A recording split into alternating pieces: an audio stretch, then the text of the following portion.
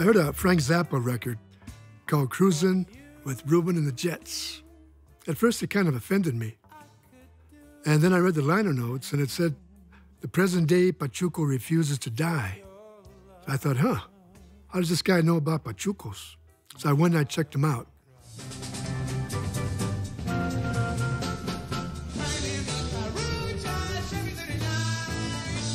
I went to the concert, and then I got it. Ruben and the Jets was rock theater. Just bear in mind some of the important things that you have to discuss with these people. One of them might be muffins. So I was impressed, and I decided I wanted to go backstage and congratulate him, to meet him. So I walk in and I tell him, "Hey, Frank, thank you for doing doo-wop during all this crazy acid rock." And I said, "By the way, my name is Ruben. And I used to sing a little doo-wop back in the day." He just looks at me and says, "Oh, Ruben, huh?" And what I love about that was not, him saying to Zappa, like, you're fake or you're appropriating. It was like, hey, I see that you love this and you're making this kind of tribute, but I'm from this culture and I know these streets and I know this music and I know these people.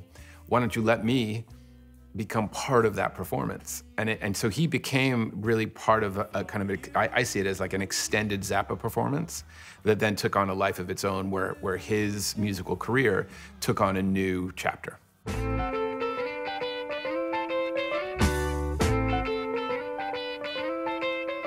When I think about Ruben, Guevara's group, Ruben and the Jets, I really hear soul in there. It's rock, but it's also got like definite soul influences. It wasn't doo-wop. It was rock and roll. It was hippie doo-wop. It was kind of like Summer of Love doo-wop. A Million Scarves doo-wop,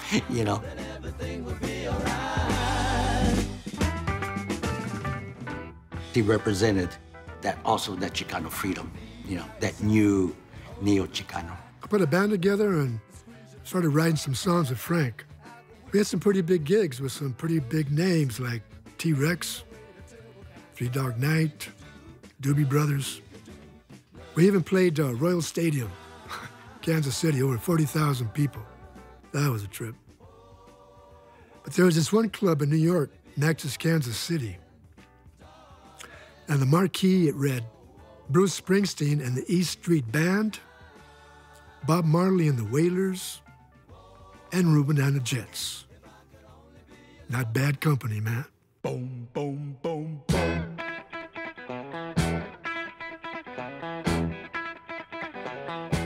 So Frank and I are working on the second album, and we decided to call it Consafos. Consafos is it's a term that is part of Pachuco Chicano graffiti culture. And it means exempt from danger.